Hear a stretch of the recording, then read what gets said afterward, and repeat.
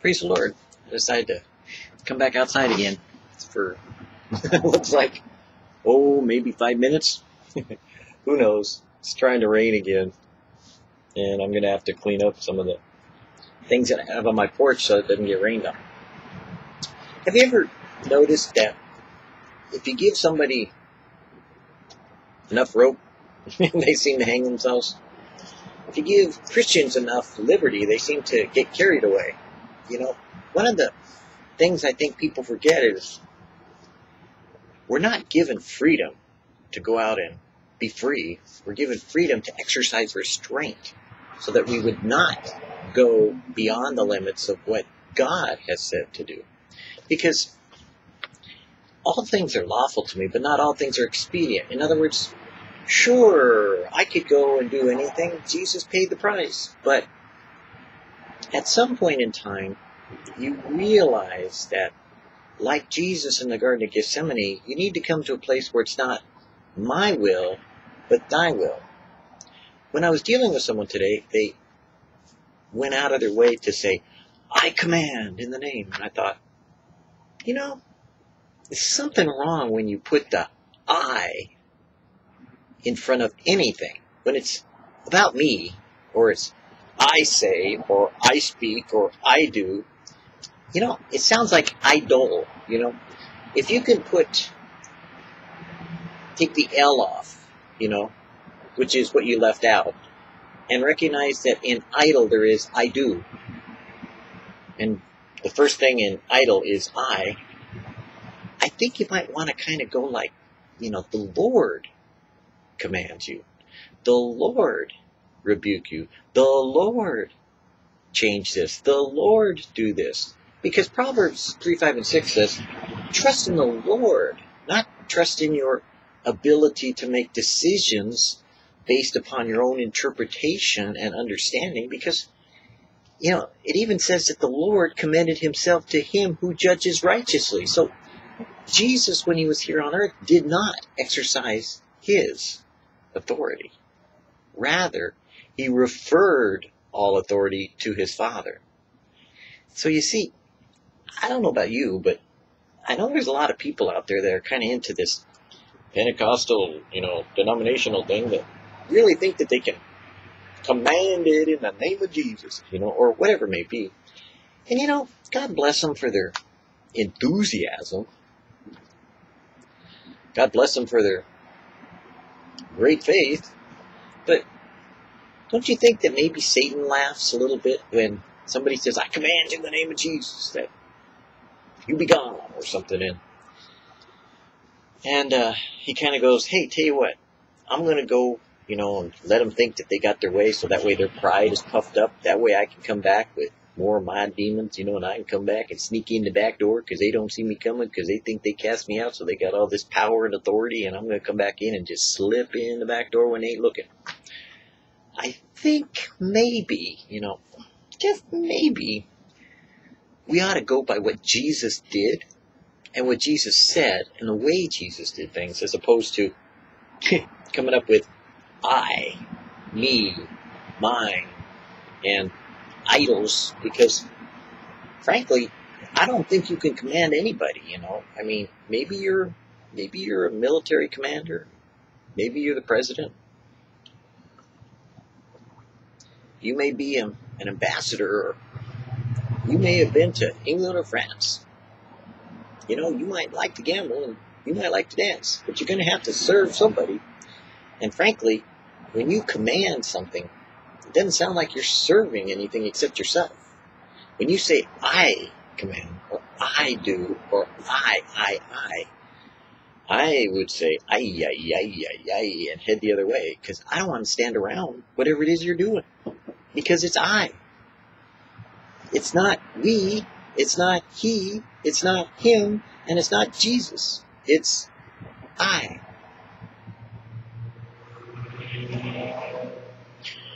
Okay.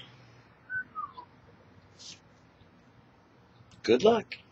If you really want to go there, you can stick with your I, but I'll stick with him. The ways of the Lord are right, and the just shall walk in them. but the transgressors shall fall therein. Unto you which believe he is precious, but unto them which be disobedient, a stone of stumbling and a rock of offense. The way of the Lord is strength to the upright, but destruction shall be to the workers of iniquity. He that hath ears to hear, let him hear. Whoso is wise and will observe these things, even they shall understand the loving kindness of the Lord. The light of the body is the eye. If therefore thy eye be single, then the whole body shall be full of light. But if any man will do his will, he shall know the doctrine, whether it be of God. If any man shall do his will, whether it be of the doctrine or whether it be of God. In other words, whether it be man-made or God-directed. Whosoever hath, to him shall be given, and he shall have more abundance. He that is of God hears God's word. You therefore hear them not, because you are not of God. You will not come unto me, that you might have life. My sheep hear my voice, and I know them, and they follow me. So you see, it's like if you know Jesus, you don't want to do it in the name of Jesus. You want to do it with Jesus, because in the name of Jesus, it's kind of like what Jesus warned about, like on Matthew, Sermon on the Mount. Let's look at the very end of it. Have we not cast out demons in thy name? So you see, every time I hear someone say, in the name of Jesus, I cringe, because I keep thinking, didn't they read Matthew? Didn't they, pay attention in Bible studies or Sunday school or something? Didn't they look at and see that if you're doing it in the name of something, you're not doing it with someone, you're doing it for someone.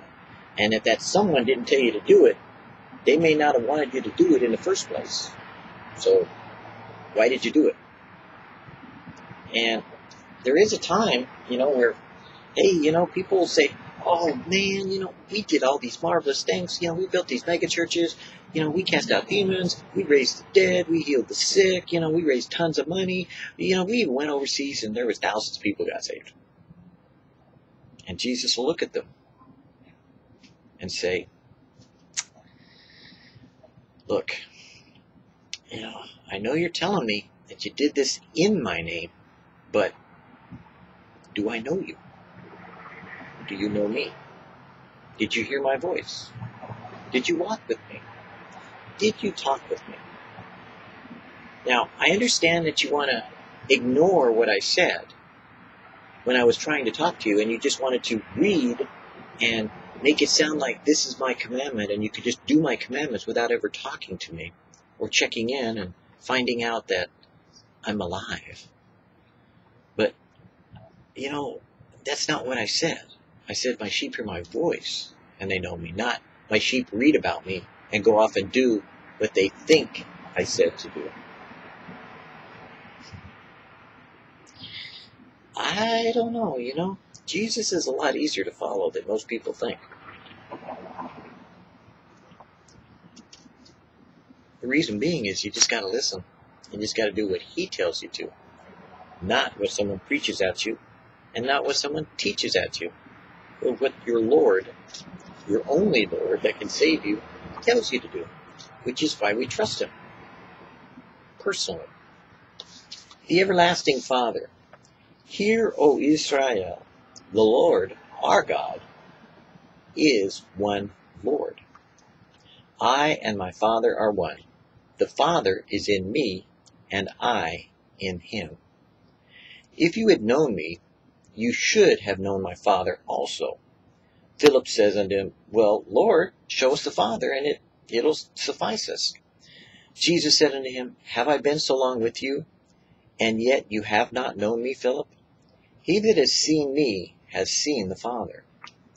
Behold, I and the children which God hath given me. He shall see the travail of his soul, and he shall be satisfied. I am Alpha and Omega, beginning and ending, saith the Lord, which is, and which was, and which is to come, the Almighty. Before Abraham was, I am. God said unto Moses, I am that I am. And he said, Thus shalt thou say unto the children of Israel, I am has sent me unto you. Unto the Son he saith, Thy throne, O God, is for ever and ever. He is before all things, and by him all things consist. In him dwelleth all the fullness of the Godhead bodily. So, God, after Jesus had spent his entire life living at the will of the Father, led by the Spirit of God, while in the ministry, did only those things that were pleasing to his Father, did only those things by the will of God, did only those things by the power of the Holy Spirit leading him and telling him what to do, so that he could say at the end of his life, I only did those things I saw my Father doing. So he only imitated his Father. He only did at the direction of his Father. What will you do? Will you, by misdirection, choose to do things you think you should do? Or will you do those things that please the Father, which might not be these great works you think you have to do? Sometimes God might tell you just to sit still. Sometimes he might tell you you're overworking. Sometimes he just might tell you he loves you. Because the bottom line is he wants you to be in fellowship with him. And if you don't start now, you won't end there later. It doesn't suddenly happen. It's an ongoing process. So today, take a little time. Figure out whether or not you're being idle with your time or you're making an idol of yourself. Because if you can put the I in anything you're doing for the Lord, then you might not be doing it with the Lord. And frankly, the Lord, our God, might have something to say about it.